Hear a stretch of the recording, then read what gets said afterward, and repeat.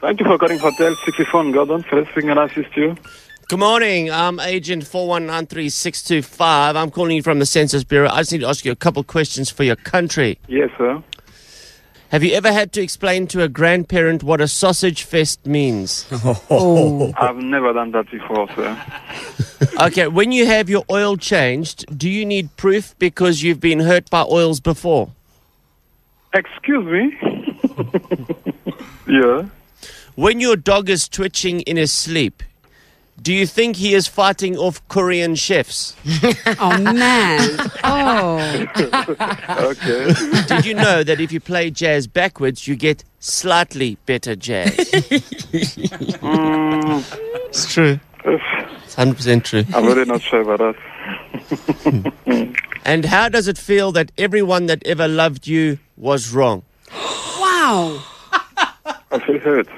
Oh, shame. Yeah. And do you believe that Crocs are shoes for people who have given up? Yes. No. Do you think it should be illegal for eye surgeons to have a waiting room full of out-of-focus magazines?